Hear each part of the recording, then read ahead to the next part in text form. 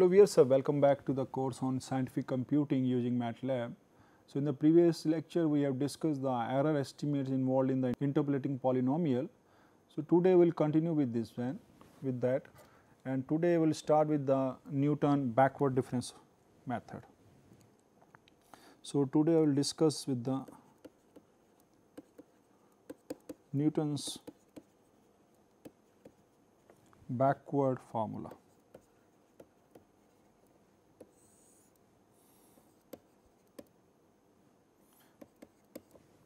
Backward difference formula, or I should call it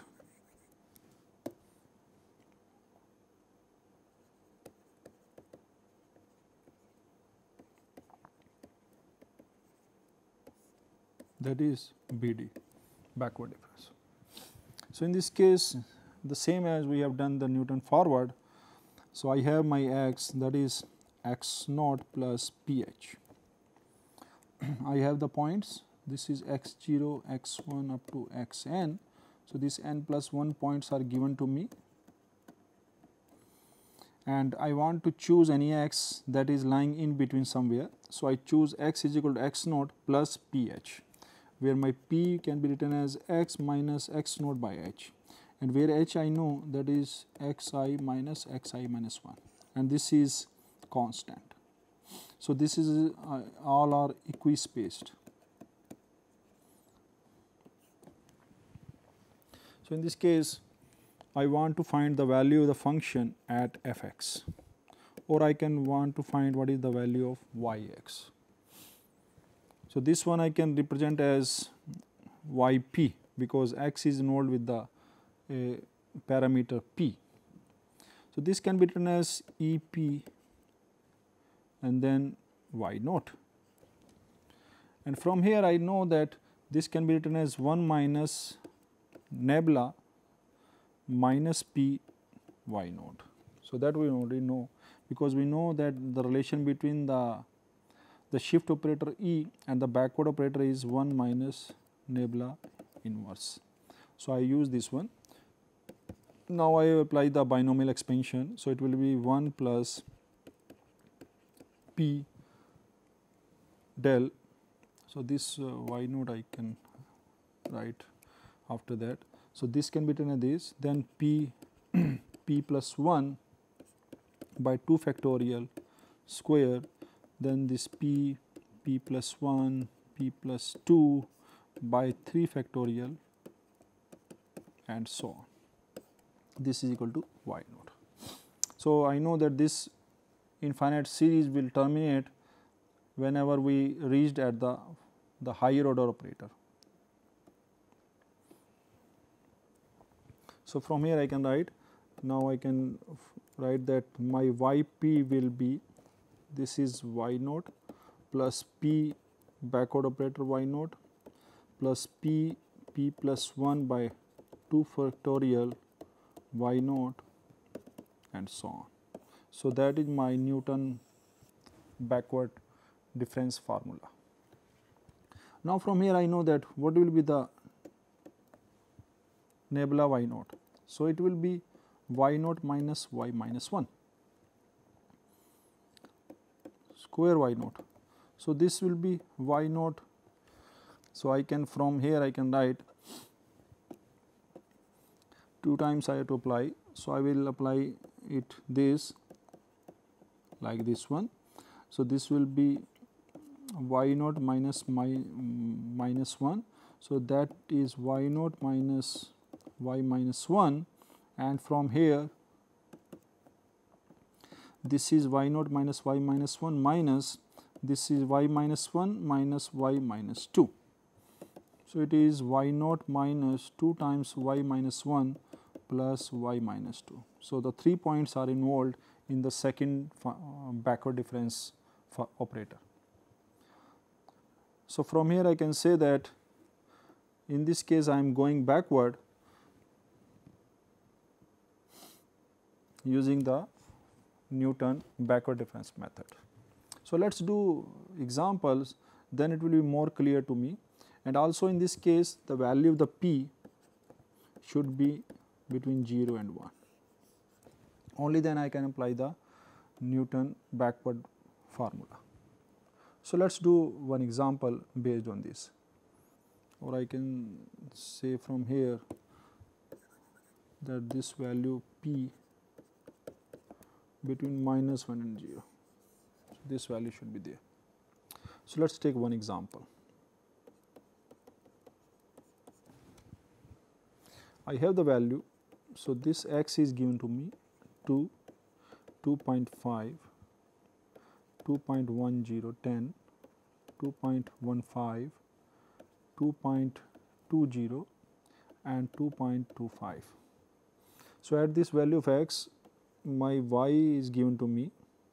So, y coordinates are given to me, it is 0.69315, 0.71784, 0.74194, this is 0.76547,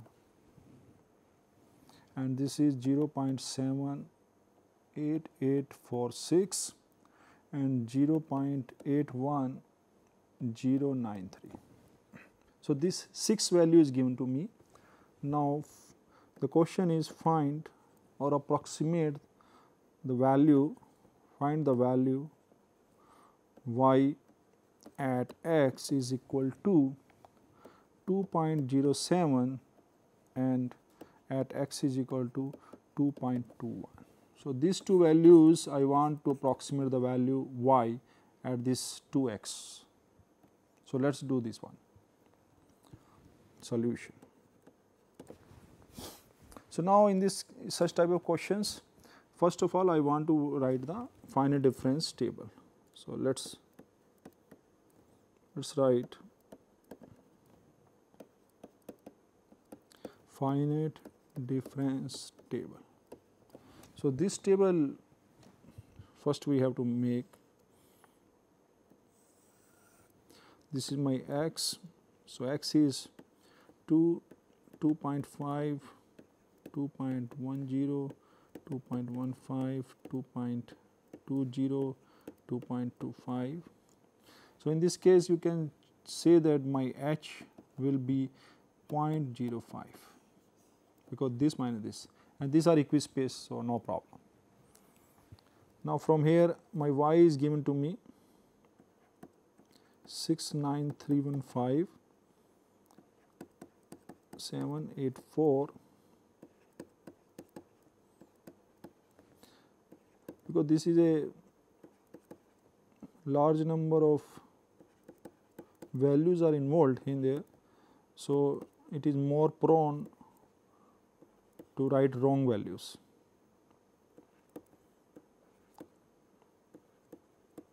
So, we have to very careful writing these values. Now, I will apply the first difference. So, first difference will be, so this will be 0.02469, 0.02410, this value will be 2353,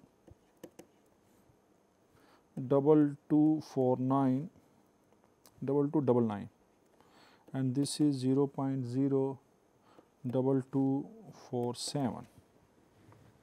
So, this value is the first difference. Then we will go for the second difference. So, the second difference will be minus 0.00059, 0.00057, 0.00054, 52. Second difference, then we go for third difference. So, this will be 0.0002,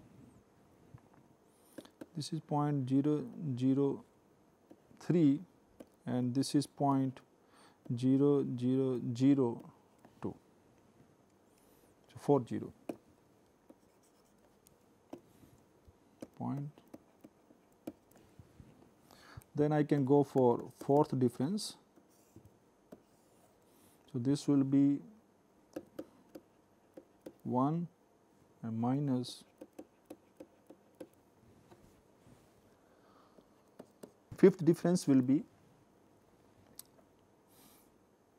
minus 0.0002, and I know that fifth difference will be a finite with a constant, and the sixth difference will be 0. So, that is my finite difference table. Now, based on this one, first I want to find the value of this. So, now x is equal to 2.07. So, it is here lying. So, 2.07 lies here. So, in this case, so let we choose, let x naught is equal to 2, y naught is equal to corresponding 69315, and my x is 2.05. Now, from here I want to find the value p. So, I know that this x is equal to x naught plus ph. So, from here my p will be x minus x naught by h. Now, x is 2.07. So, it is 2.07 minus x naught is 2 divided by h, and h is 0.05. So, from here I can write that this is equal to 0.07 divided by 0.05. So, it is 7 by 5, it is 1.4. So, the value of the p is coming greater than 1, but p should be 0 and 1. So, in that case what we will do? So, let we choose x naught is equal to 2.05. So, let us choose this one. So, if once I choose this one, the value of p will be, in this case it will be 2.07 minus 2.05 divided by 0.05. It is 0.02 divided by 0.05. So, it is 2 by 5. So, that value is less than 1. So, in this case what we can do? I can write this as x naught, x1, x2, x3, x4, and this one as x minus 1. So, now I want to apply the, in this case I want to use the maximum value. So, we will apply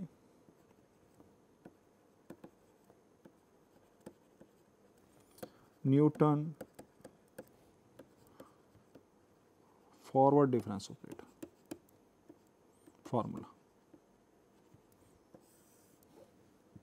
So, for that, this is the value I am going to use, a y naught, this is the x naught and this is the y naught, and then I will use this value, then this value, and this value. So, in this case I will be able to use only 1, 2, 3, 4, 5 values. If x naught, if I choose the x naught is equal to 2, then I was going to use 6 values, but now I have to use only 5 values. So, let us do this one. We know that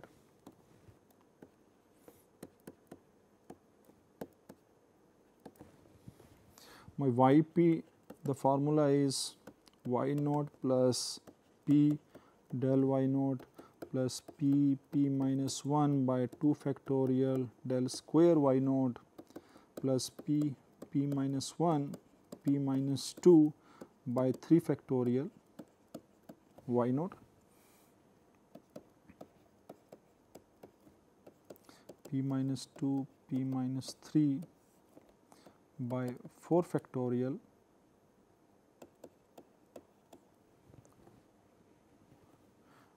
So, I can go up to 4th only, the 4th difference. So, I will stop here.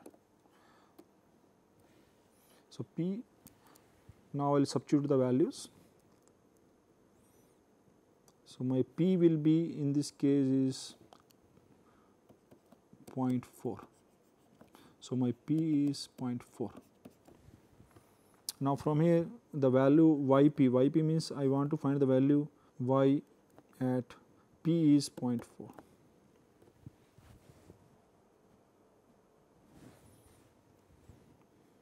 So, my x approximate value is, I will substitute the value y naught.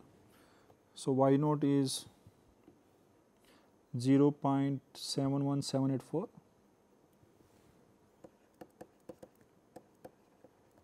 plus P is 0.4 multiplied by the next.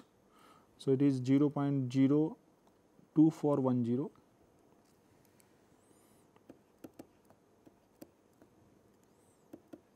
multiplied by 0.4, 0.4 minus 1 by 2 factorial.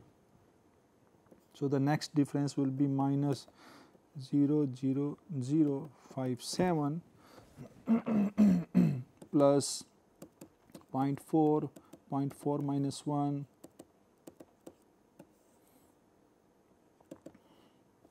the next value will be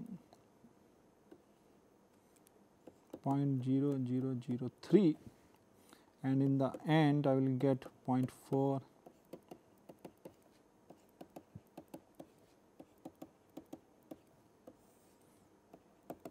the last value. So, it is coming negative.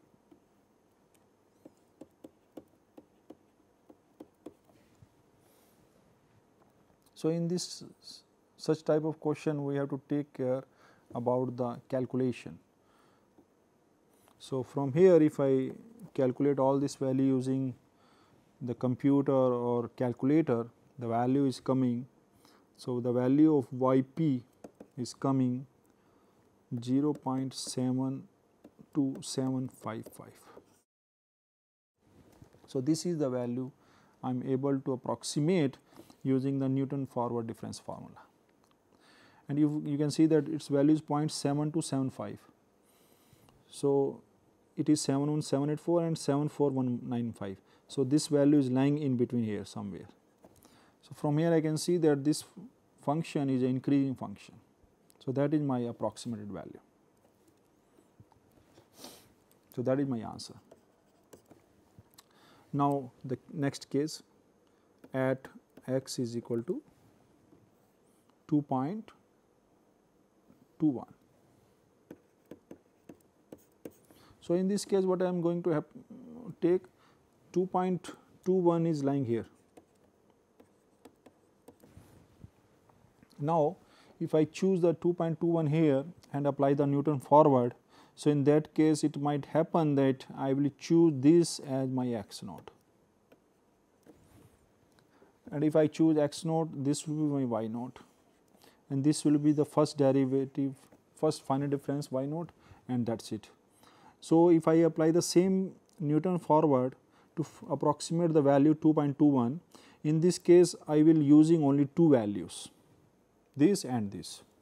So, in that case the approximation will be not well defined, the approximation will be not good in this, we can say, because I am using only two values. So, in that case to find out the value at x is equal to 2.21, we should apply Newton backward difference formula.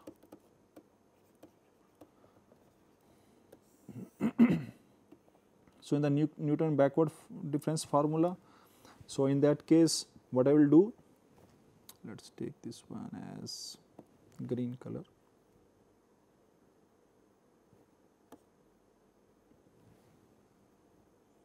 This one. So, if I apply backward, so I will use this value and I will call it xn.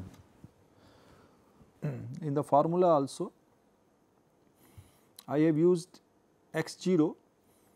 So, this y0 is there, maybe I can call it xyn also, because I can take it as the last value, or some in some books this is also chosen as y0. So, if I choose this y0, then the previous value will be in the terms of x minus 1, x minus 2, x minus 3, or if I choose, so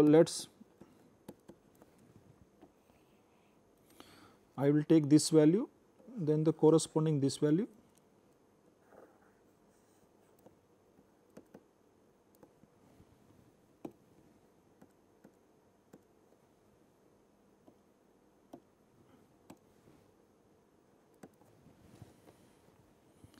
then I will choose this value, again this value and this value. So, I am using these values because I know that in the forward I will go by this way downward, and the backward I will go in this way. So, I will go by this way. Okay. So, let us take x is equal to the last value 2.25 as xn, or in this case it is x6, that is equal to x6. I can also choose this. So, if I choose as a x6, then the previous value will be x5, x4, x3, or if we choose x is equal to 2.25 as x0, then the previous value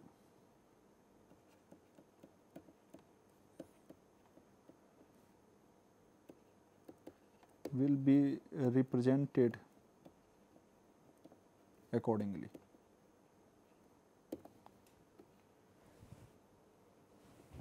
Okay, so I can call them y0 or yn, does not matter.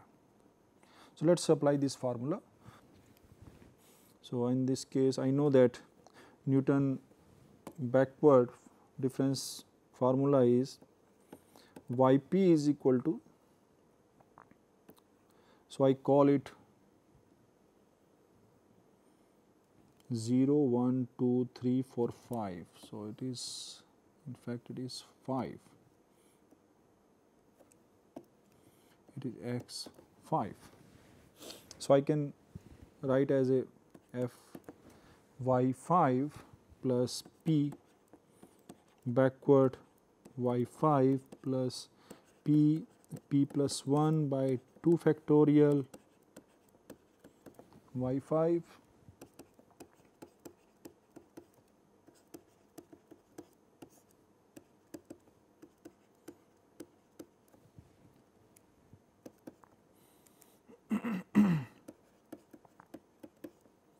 p plus 2, p plus 3 by 4 factorial and the fourth y5, because I can move up to 4th order only.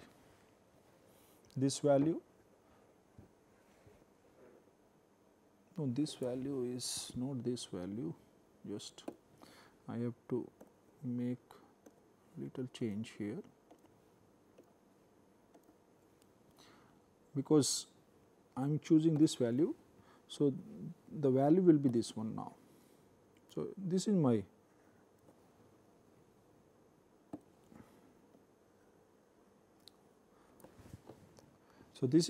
x0.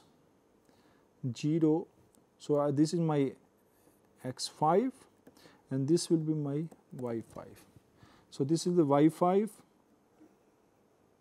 then this value, then this value, then this value, then this value, and then this value. So, in this case I am using in fact 6 values. So, this I am using the maximum value I can use 1, 2, 3, 4, 5, 6, because this is the y5. So, in this case I have to go one term more. So, that will be p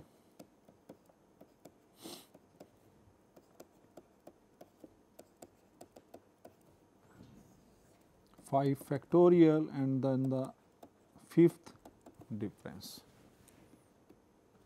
Now, if I substitute the corresponding value, so first of all I want to find what is my p. So, in this case my P will be x minus x naught by h. Now, my x is 2.21 minus x naught we have chosen. So, x naught is basically the last value I have chosen,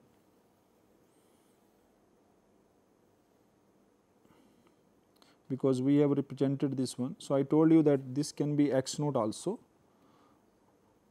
Okay. So, x naught is same as x n, the last value. So, this will be 2.25. So, that should be clear that what is the meaning of x naught here, the last value, and h is 0.05. So, in that case this is the minus 0.0504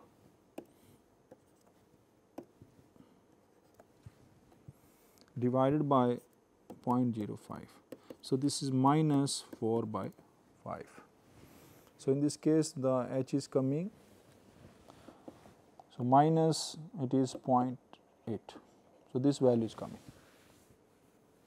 and I know that our value P should be between minus 1 and 0. So, that should be there. So, it is qualifying for this one. Now, from here I can write my y at x is equal to 2.21. So, this is equal to y at this point P. So, this P is whatever the P is there. I will substitute all these values in the given formula. So, this is my formula. I will substitute all these values. So, I will start from yp 0.81093. 0.810993 plus P is minus 0.8, and the first difference is this one 0.02247